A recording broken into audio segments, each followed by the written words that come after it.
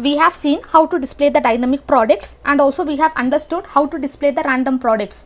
Now whenever I refresh this one, I will be getting the random products. Okay, now we have seen entire thing. Now what we are going to do is, now if I click on products, let me just come to my demo project. When I click on products, you can see again I am having the same functionality. I am having all these functions, all the data, dynamic data is been displayed, all the products is been displayed here. Now inside each and every file, instead of writing the entire code, we are just going to create functions, and that functions we are going to call inside our main files so that we can reduce the number of lines. I will be telling you how to do that one. I'll just come here. Inside this root, I'm just going to create one folder. I'll just write here functions folder. Inside this functions folder, I'll just create one file. I'll just write here common function.php. I have created the folder inside root, and inside this functions folder I am having common function.php. Now first I am just going to write this PHP syntax. Now to perform any operation related to database, first we have to connect to the database. Now we have already written the code inside this connect.php. We have already written the code to connect to the database. Now I am just going to include that file here. I'll just write one comment. Now below this I am just going to include that one. Inside this includes folder I am having connect.php file. I have just included this one. Now here first I am just going to create the function for this one. Okay, now we are having this products. You can see for products we have just written all this query. Now I am just going to copy this entire code, and instead of writing here I am just going to create function for that. I'll just write here getting products. Below this I'll just write one function. I'll just write my function name as get products.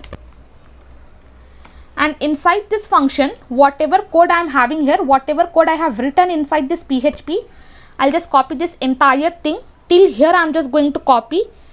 I'll just comment this out, and inside this function I am just going to paste that one.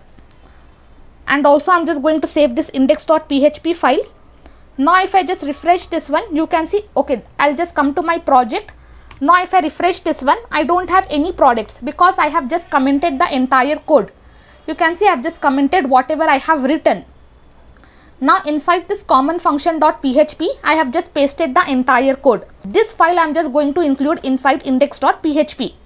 Now below this, I'm just going to include that one. I'll be writing here include.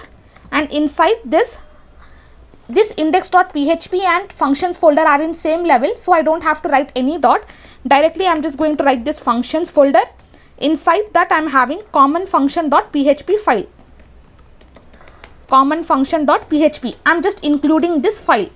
Now once I have included this file, whatever function we have created, I'll just copy this function, and here in place of this, wherever we have written the products, now from here I'll just remove this entire thing. This entire code I'll just cut from here. I'm just going to call the function here. Okay, now we are going to have one problem. I will be telling you what is the problem. Now if I just refresh this one, I will be getting this error. You can see this file is not present, and here I am getting all these things, and also you can see here undefined variable connection. Okay, now we are going to fix this one, and also we are going to see what is the problem here. I'll just come here. Now you can see my file is correct. Inside functions we are having this includes folder, and here I am having connect.php file. Now inside this connect.php file we are having this variable, connection variable. Now whenever we are creating functions, there is the concept of local variables and global variables. Now inside this function I'm just going to write this global, and for this connection I'm just going to make this global variable. I'll just come here. Now if I refresh this one, now you can see all the products whatever I am having here, that is been displayed. Now again on line 4 it is showing me this file, okay, failed to open this stream. Let me just come here. Now what I am going to do is I'm just going to remove one dot from here. Okay, because I'm just coming inside this includes folder, inside that I'm having connect.php file. I'll just come here. Now I'll just refresh this one. Okay, now you can see here I'm having the proper output. I have not done anything. I have just included this connect.php file. Why I'm writing here /, because functions folder and includes folder are present in same level. So we just have to write this one includes, and inside that I'm having connect.php. So I'm just writing that one here. Now it is working completely fine. I have just made this connection variable as global, and this file I have just included inside index.php file. You can see this is how we are going to include. And next I have just called the function here. Okay, this is the get all function. I'll be writing here calling function. As soon as I call this function, you can see whatever output I was having, that is being displayed for me. Now each and every time in each and every file, I don't have to write the entire code. I can directly pass this function and I will be getting all the output whatever is required for me. Now here also we have written this one for getting the brands. Okay, to display the dynamic brands we have displayed. I'll just copy this entire code. I'll cut from here, and inside common function, here I'll be writing one comment. I'll be writing here displaying brands inside nav. I'll just create one function, and inside this I'll be writing here get brands. Inside this I'm just going to paste the code. I'll just remove all these comments. We don't need this one. And here also I'm just going to make this variable as global. I'll copy this one, and here I'm just going to paste. Okay, now from index.php I have removed that code. Okay, brands code. Now if I just come here, if I refresh this one, now you can see I don't have any brands here. Now as soon as I call this function, whatever function I have created, I'll copy this one, and here inside this I'm just going to paste that function. I'll just remove these spaces. Now if I refresh this one, you can see all the brands whatever I was having, that is being displayed. Okay, so there is no change, only we are creating separate function for that one, and we are just displaying the data by calling that function. In the same way, I'm just going to create one function for brands.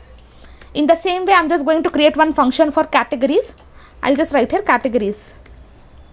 Below this, I'm just going to create one function. Function name, I'll just write here get categories. Inside this, I'll just come here. From here, I'm just going to copy this entire code. I'll just cut from here.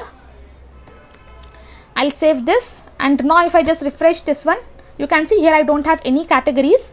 I'll just come to common function. Here I'm just going to paste that code. I'll remove all these comments. And here also I'm just going to make this as global. I'll copy this, and here I'm going to paste. Now if I refresh this one, okay, now you can see now the data is not yet displayed because I have not called this function. I'll just copy this function, and inside index.php I'm just going to paste that one. Okay, inside categories section I have just pasted that one. Now if I refresh this one, you can see all the categories is been displayed. Okay, this is how we are going to display the dynamic data using functions. You can see we have reduced so many lines of code here.